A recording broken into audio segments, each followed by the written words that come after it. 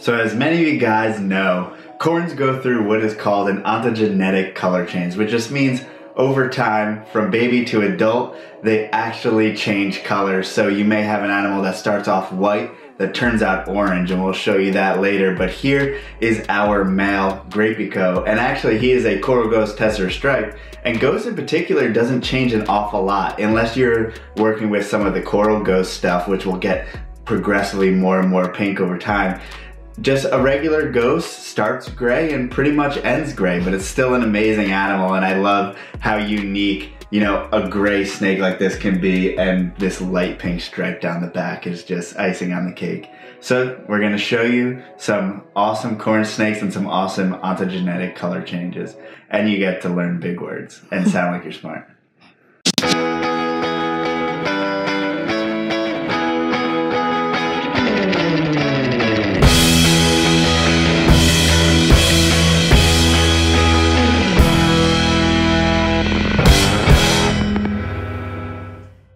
So a lot of you guys know who this guy is. This is the brain. This is our snow tessera. And as you guys know, the brain actually bred last year, so we actually have some of the brain's babies. But before we see that, the ghost tessera, if you saw, had this yellow going down the neck here. And that is actually something that happens in most morphs of corn snakes, or just corn snakes in general. So that yellow under the neck is actually part of the corn snake's ontogenetic color change.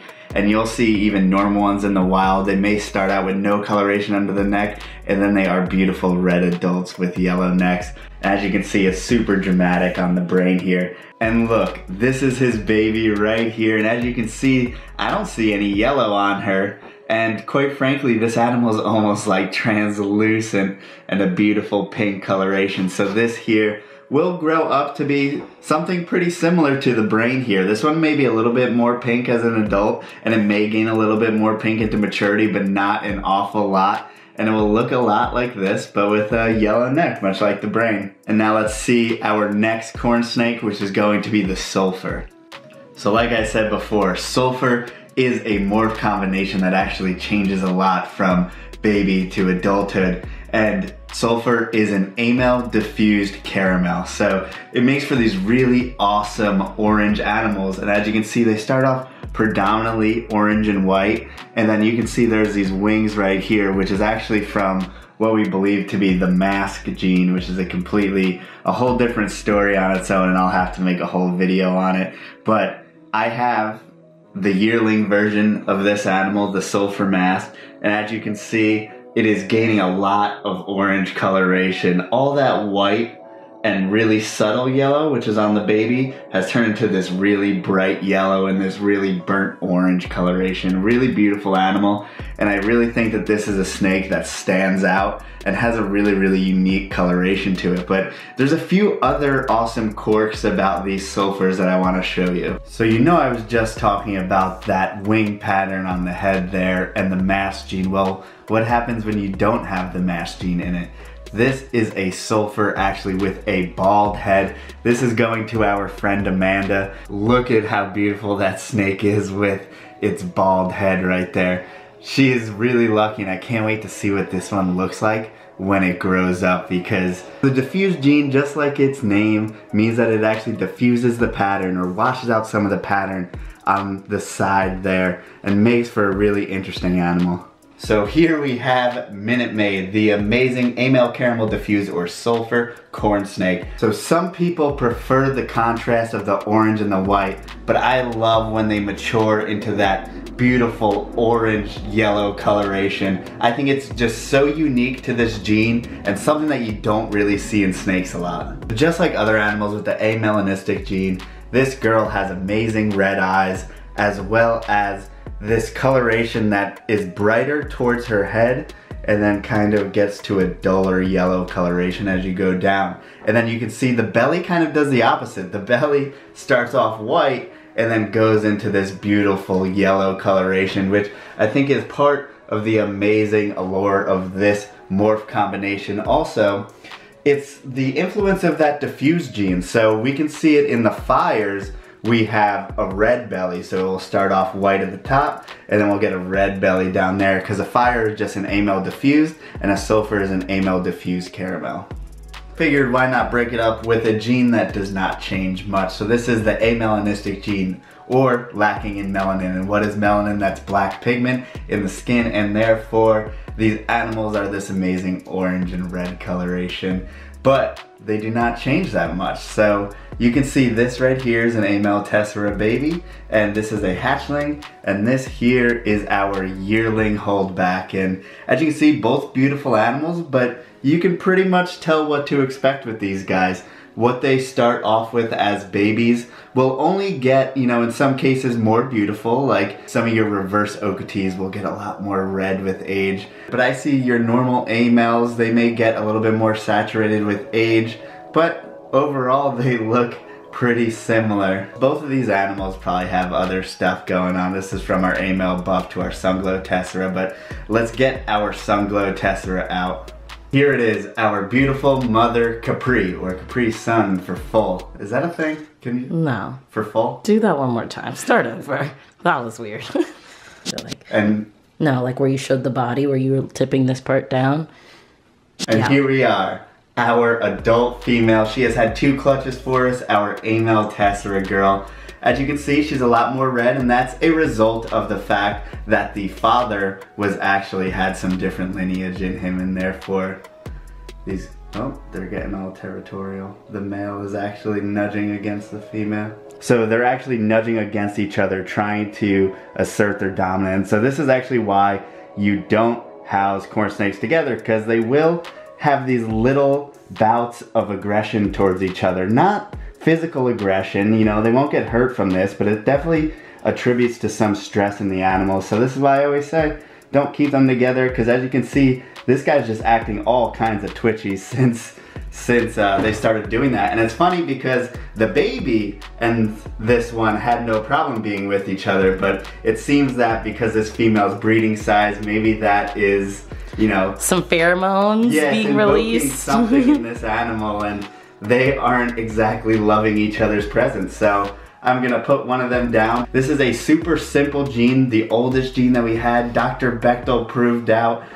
this gene in the 80s, and it's what kind of started the whole morph craze in reptiles. So it's an awesome gene. It is a classic corn snake gene, an amazing first pet. Most people's first pet seems to be an amel. I was about to ask, do you think it's the most common morph in corn snakes today? 100%, and I think there's good reason for it, because they're beautiful animals. It's a single recessive gene, so it's easy to make. And also you can put it to anery and then get the double het, so you have your het snows, and then snows are your beautiful white animals. That we showed earlier in this episode. Not episode, video. You can see she's winging around pheromones there with her tail. Yeah, so something's happening between these two. Girl, it's not February yet. I know. It's not time. Just about to go into you brumation. haven't gone in brumation yet. Chill out that tail. Don't do it in my face here. Okay, let's put them away. So for the last animal, I had to show you guys something unique. And we just started talking about this animal recently on our Instagram. Otherwise, I've kind of kept it a little bit of a secret because I wasn't sure what was really going on with this. So this here is an anery tessera. But what's unique about this anery tessera is that she's so dark. So most of the times, anery tesseras start off a beautiful black and gray coloration, and then they mature into this more of a purple animal, you know, more of a muted animal over time. But this girl actually stayed black. I gotta show you guys the other adult anery tessera just to show you how different they are from each other. Like I said, I had to show you the contrast between this anery tessera, whose name is Angelica, and this anery tessera, which is actually Cynthia, which that's a Rugrats reference, right? Yes. That's the doll, and then Angelica's the girl. As you can see, with age, this one got a light, almost, you know, at times a purplish coloration there, and just a light gray. And then this one, actually, she went through a couple phases. So she started out kind of a purplish coloration. One of the things to note is the space between the neck there has always been kind of blushed out and faded out. And she But I just thought it was such an interesting, unique animal. I'm not saying anything's proven or going on here, but it's just fun to experiment with different lines of animals. So, you know, having animals pop out and breeding the darkest animal to the darkest animal to get polygenic line bred traits. And I would love to see a black corn snake one day. And I think this is one of the steps towards that. Here we have Cynthia and Angelica's baby. So this here is from Cynthia, our dark Tessera female. As you can see, it's a little bit of a purplish coloration, but overall a lot more contrasty than, say, this baby right here from that light mother.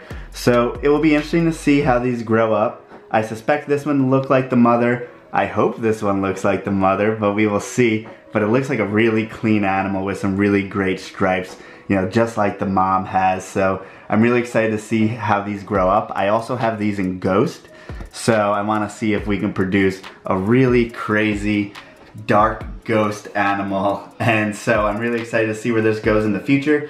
This is something that's just beginning here at Theportcitypythons and I'm excited about. I have some of the light coloration babies up for sale, but I have to keep back all of the dark babies just to see how they will turn out.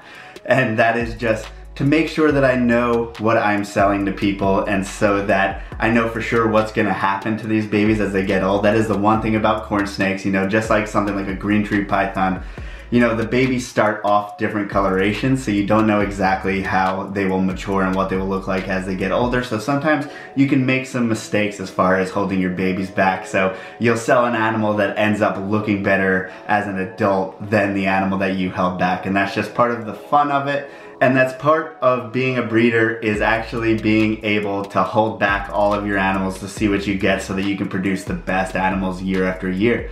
And what are you doing if you are not making better animals every single year? You should be pushing your projects forward. You should be making more beautiful animals. You should be just trying to push the boundaries a little bit. So part of what makes this exciting as far as making animals dark is that I will have a tool in the future. So what's gonna happen when I pair that dark animal with a light animal and I make snows out of this? Will it look different than a snow from this girl? Because they're both het snow, so we'll see what happens. Maybe this snow comes out a lot more white. Maybe it comes out a lot more pink. Maybe this one comes out more white, more pink, so you don't know, and that's part of the fun of breeding, and I look forward to figuring out what's going on in these guys. So thank you guys so much for watching. Please like, comment, subscribe, and if you made it this far, you're on the team. Certainly on the team. Ah, shoot. I didn't know you were gonna try to join it. Well, I couldn't tell you, so I just had to do it. You're on the team. You're on the team.